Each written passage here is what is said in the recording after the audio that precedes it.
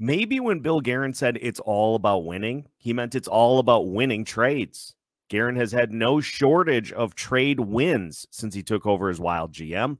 We'll revisit some of my favorites on today's episode of Locked on Wild. We are your team every day. You're Locked on Wild, your daily podcast on the Minnesota Wild. Part of the Locked On Podcast Network, your team every day. Hey, this is Brandon Duham, and this is Locked on Wild. What is happening, everybody? Welcome into another episode of Locked on Wild, your daily Minnesota Wild podcast. Part of the Locked on Podcast Network, your team every day. Thank you, as always, for making Locked on Wild your first listen each and every day. Make sure you subscribe on YouTube and your favorite podcast platforms so you don't miss out on any new episodes throughout the week. Today's episode of Locked on Wild is brought to you by Game Time. Download the Game Time app, create an account, and use code LOCKEDON for $20 off your first purchase. On today's episode of Locked on Wild, we will revisit some of Bill Guerin's biggest trade wins since he took over as general manager. We'll check in on a former rookie goalie for the Minnesota Wild, as well as the big one, Kevin Fiala for Brock Faber. We'll take a look at all that today here on Locked on Wild. My name is Seth Topal, your daily Minnesota Wild insider, credentialed member of the Locked on Minnesota Wild media group. And I would like to invite you as well to tonight's Locked on Wild live pregame show leading up to tonight's game against the Arizona Coyotes. We will go live at 7 p.m. tonight. We'll take your questions. It'll be a little more of a casual feel than standard episodes. So come hang out and get yourself ready for the game against Arizona here this evening. We mentioned it at the top of the show. Maybe when Bill Guerin said it's all about winning, he was just talking about winning in trades. And he has had no shortage of solid trades that he has made since taking over as Wild general manager. But we should probably start with the big one, because this is one that is looking better and better as time goes on, it seems. Of course, Brock Faber for Kevin Fiala mega deal. And let's go back to the start of all of this. The Wild got to the point with Kevin Fiala where they took him to arbitration, which signified the end of his time here in Minnesota. The Wilds just were not going to be able to give him the long-term deal he was looking for. And so going to arbitration in his final year in Minnesota was kind of the end of the line move. And then at that point, it became time to explore trades.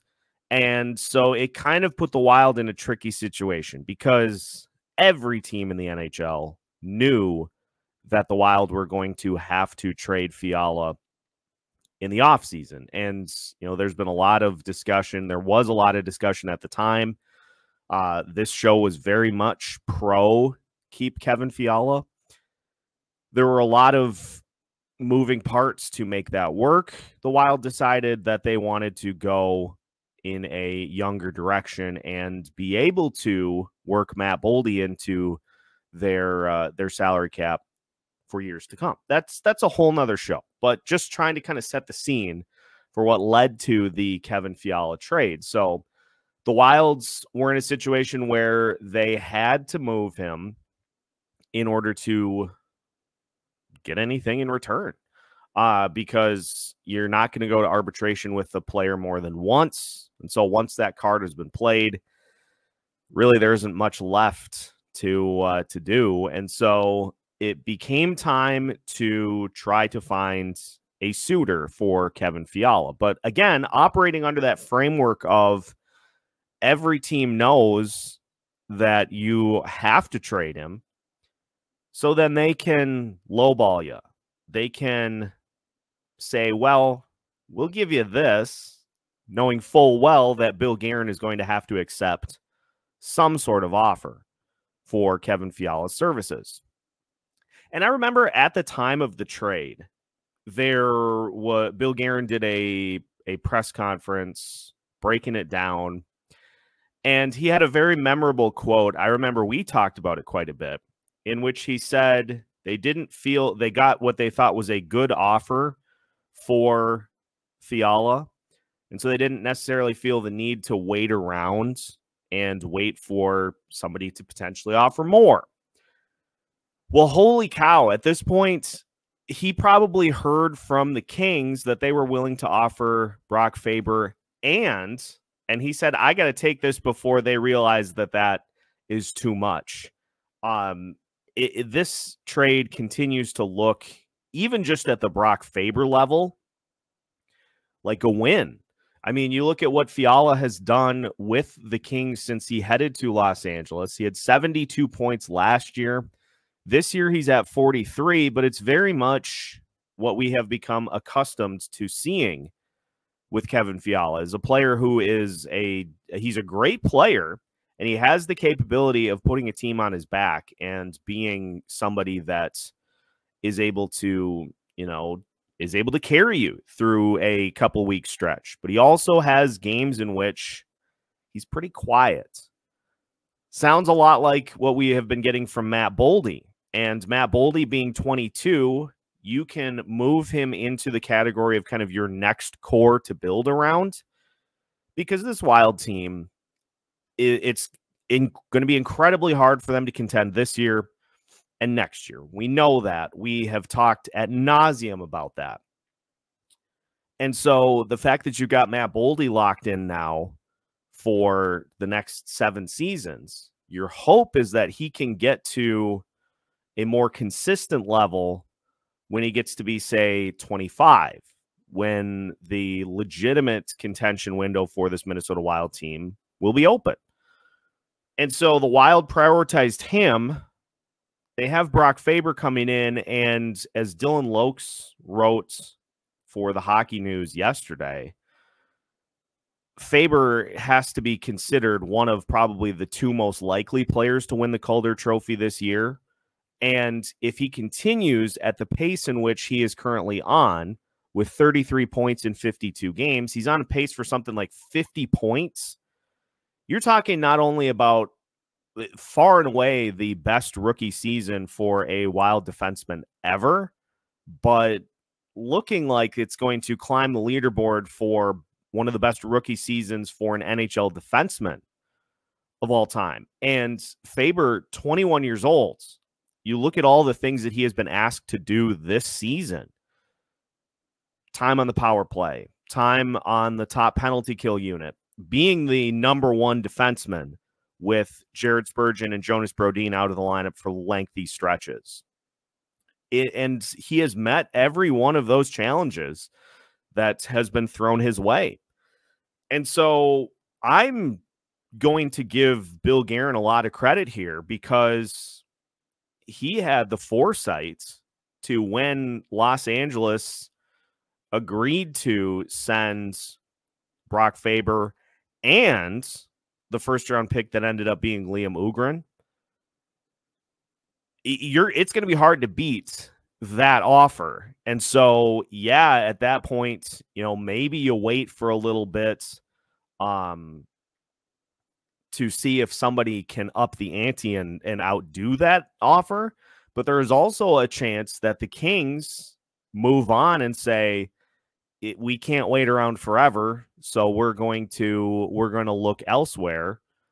So I think that was a great decision by Bill Guerin to pull the trigger there, because Faber looks, right now, he looks ready to become like the focal point defenseman for this team, again, at the age of 21.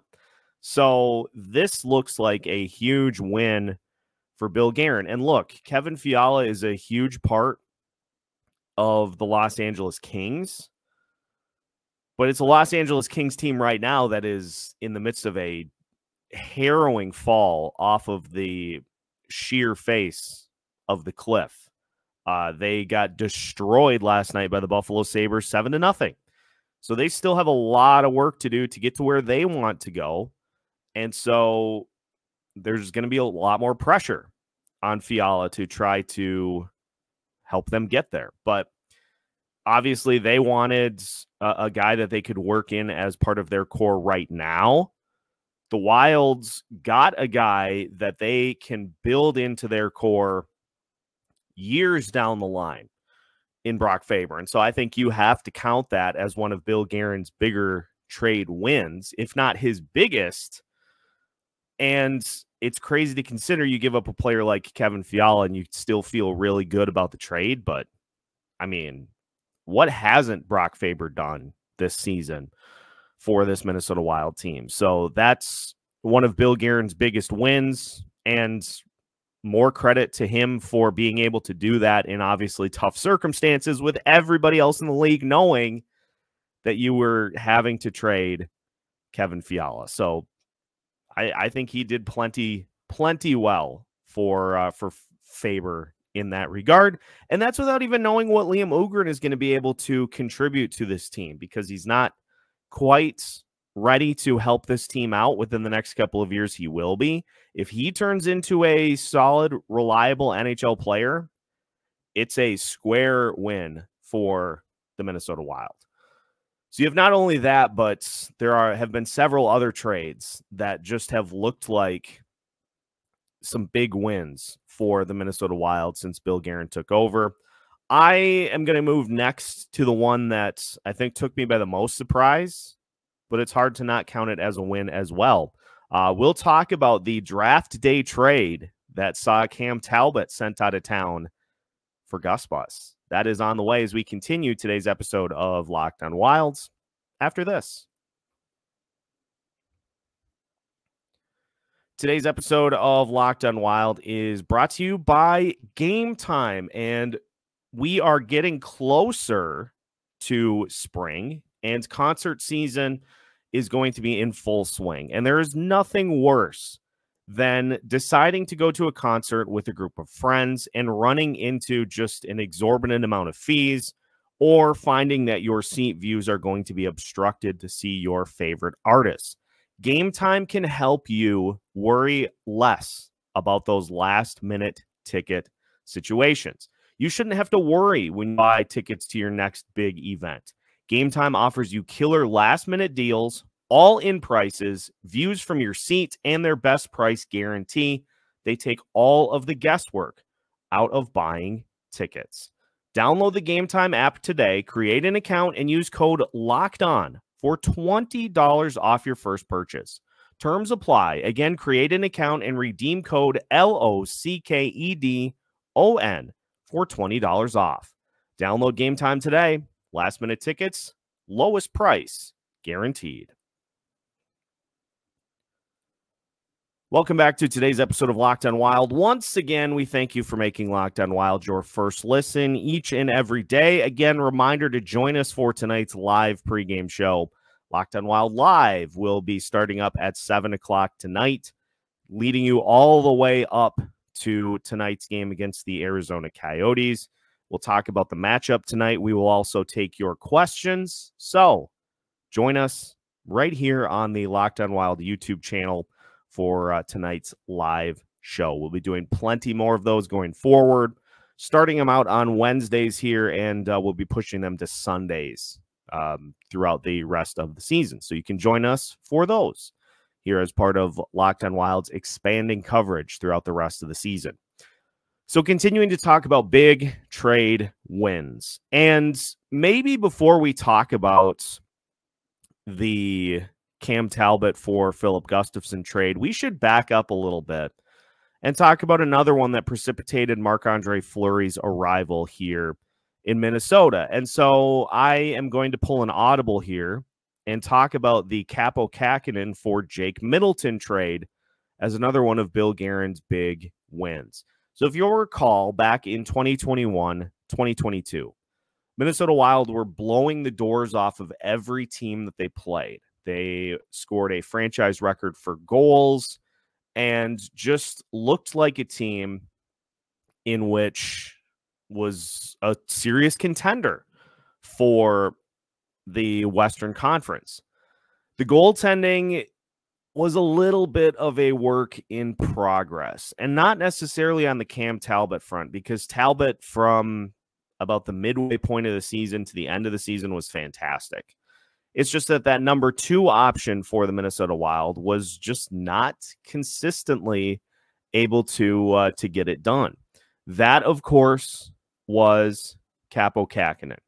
And you look at what Kahkonen did with the Minnesota Wilds, obviously got a good run of starts in 2020, 2021 to kind of get himself going when he was 16-8 with a 2.88 goals against average and a .902 save percentage. Remember, he filled in for a lengthy couple of months for Cam Talbot, who got hurt, and actually went on a really, really solid run of play to kind of put himself even in remote consideration for the Calder Trophy. But you go to the 2021-2022 season, in which he makes 33 starts total, 23 starts for the Wild, but he was 12-8-3 and just wasn't able to be consistent in the pipes for the Minnesota Wild. And so at the trade deadline, Bill Guerin identified goaltending as a spot in which he wanted to upgrade. And not necessarily, it was more so from the postseason side of things, because obviously Kahkonen had no postseason experience. Cam Talbot had some, but was looking for a guy that could come in and get the Wild through the rest of the regular season and be an impact performer in the postseason. So he made the decision to send a young goalie at the time, 25 years old, to the San Jose Sharks in exchange for a guy who was not on anybody's trade radar. I remember this vividly because we were trying to come up with options for players for the Wild to acquire at the deadline. Jake Middleton did not come into the conversation at any point. He was a relative unknown for the San Jose Sharks at that point, but was a big physical defenseman who the Wild identified that as a need for their team. They had all this goal scoring, but it seemed like when they went up against the bowling ball teams in the Central Division, that there were some losses that came from it.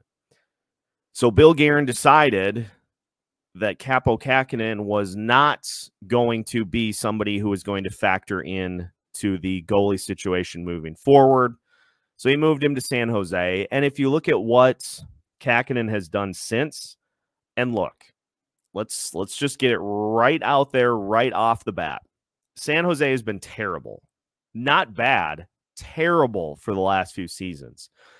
And so it shouldn't necessarily be a surprise that Kahkonen comes in and goes 2-6-1 for the Sharks down the stretch in 2021-2022. His peripheral number is almost identical to what he had with Minnesota, 2.86 goals against average and a .916 save percentage. But then you look at what he did in 2022-2023. In 37 games started, 9, 20, and 7. His goals against average jumps up to 3.85. His save percentage drops to 883. He is negative 25 in the goals saved above expected. Not great by any metric. And no, you're not getting a ton of help either, but you look at what has happened to him this year as a 27-year-old. He now is essentially a backup to Mackenzie Blackwood and is 6-14-2 with a 3.55 goals against average and a .901 save percentage. He is negative 2.1 goals saved above average so far this season. But that doesn't look anywhere like somebody who is like a franchise goalie to build around. And I think the fact that the Sharks went out and acquired Mackenzie Blackwood is another indication that they don't think so either. So that, again, not even talking yet about what Middleton has brought to the table, but even there, identifying the fact that Kahkonen just didn't look like a guy who we view in the same vein as now Jesper Wallstedt, didn't look like the goaltender of the future for this team. And so Bill Guerin flips him for Middleton, and Jake Middleton has come in. He has been a big body out on the ice, and has, last year, both him and Jared Spurgeon were one of the better defensive pairings in the entirety of the NHL. Middleton, for the entire season last year, had an on-ice goals against of 2.6. And, this year it's ballooned, but you think about all of the turnover that has happened on the D-core, and just that this team has been super inconsistent. But I still consider it a win for Bill Guerin, because if Kaapo Kahkonen, rises up and takes that spot, this is not a trade that is made. And Middleton has fit in just fine and has been a top 4 defenseman for this team ever since. And you look at what he has been able to contribute over these last couple of years. He is on pace to shatter both his number of hits and blocks from last season to this season. He already has 100 in each category with 30 games yet to be played. He's played in pretty much, I believe he's played in 52 games this year, which I think is every one that the Wild have played so far. He already has set a career high in goals, in points. And so you're looking at a guy who has provided a ton of quality value for the Minnesota Wild. And all it took was a goalie that this team just didn't view as a future guy. And so Bill Guerin takes that situation and he parlays it into a future asset that has been a key part of this D-core over these last few seasons.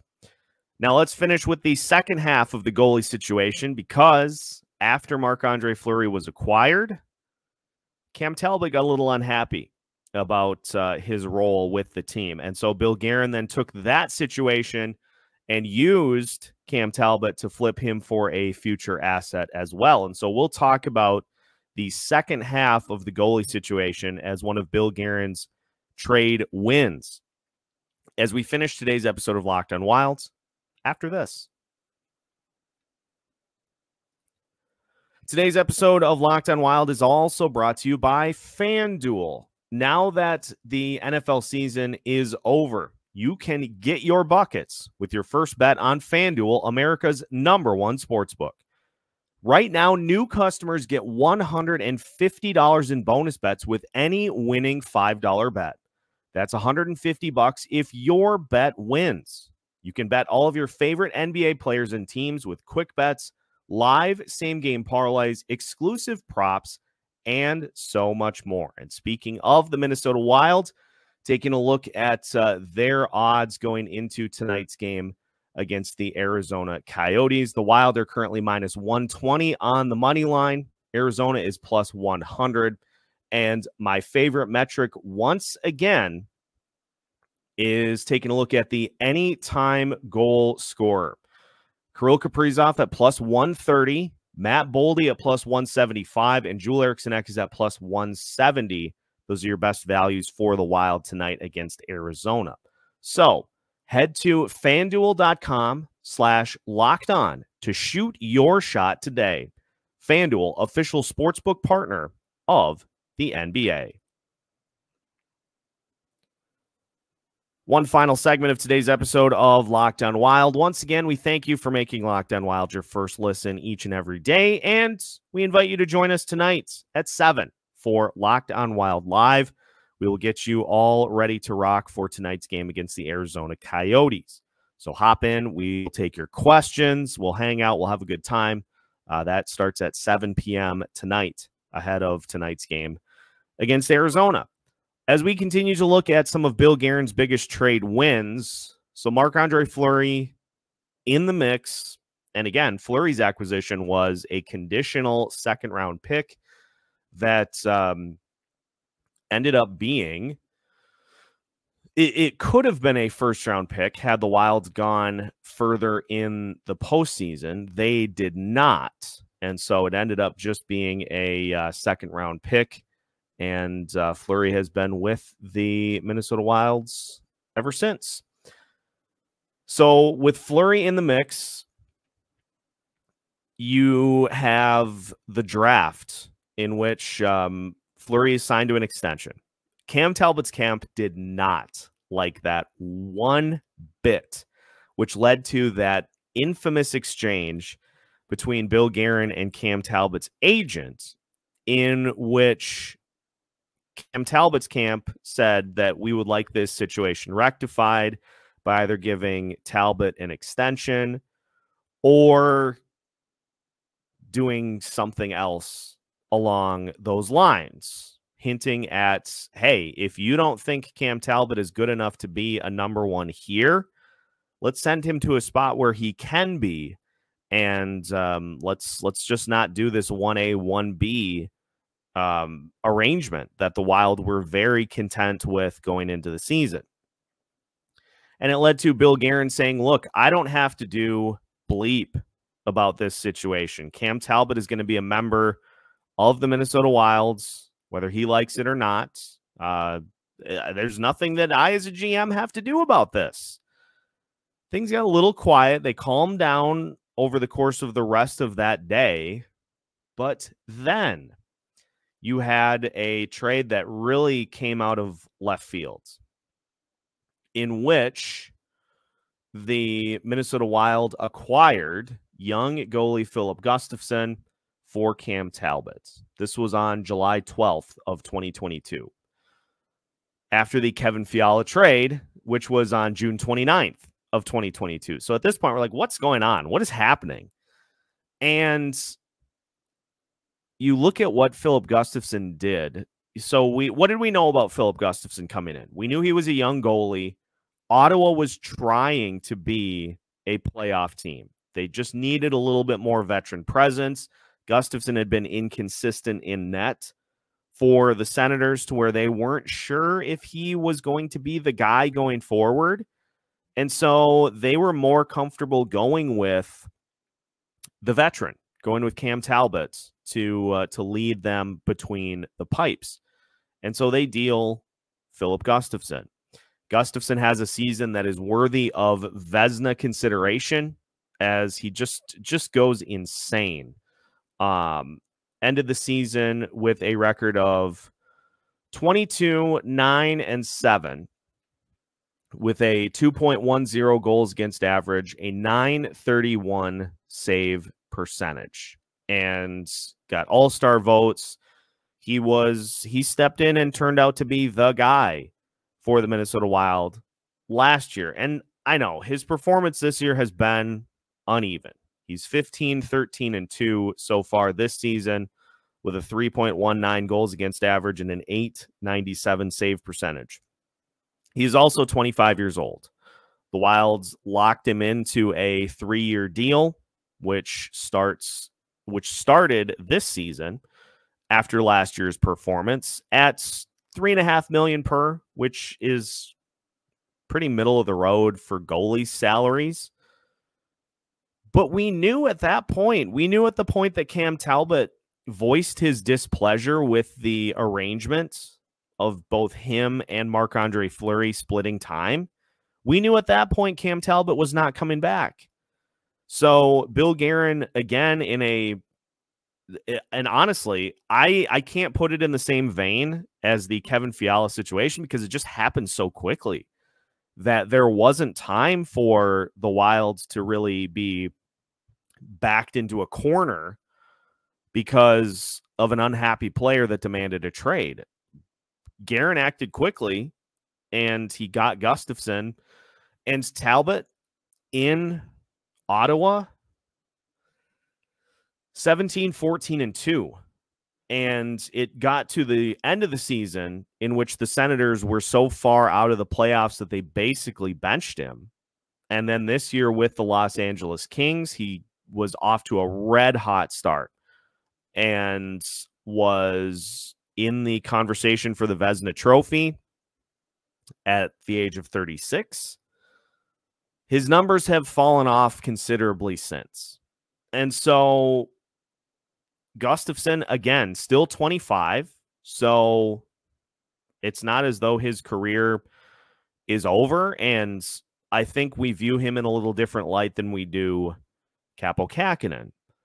And so for Bill Guerin to be able to get a guy who factors into the mix over the next few seasons considerably and is a natural bridge guy until Jesper Wallstedt is ready to take over. And then at that point, maybe it makes sense to deal him elsewhere.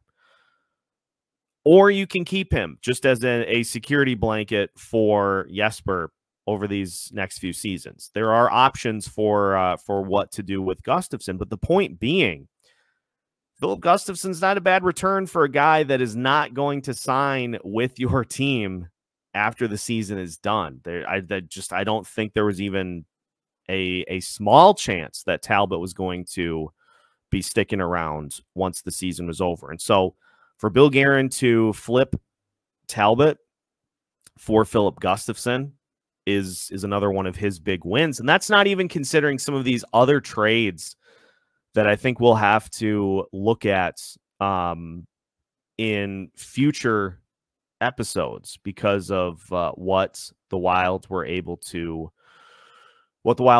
do. Obviously, one of the big ones that I liked was Luke Kunin for Nick Bonino, because the second round pick that the Wilds got in that trade ended up being Marat Kuznetsov.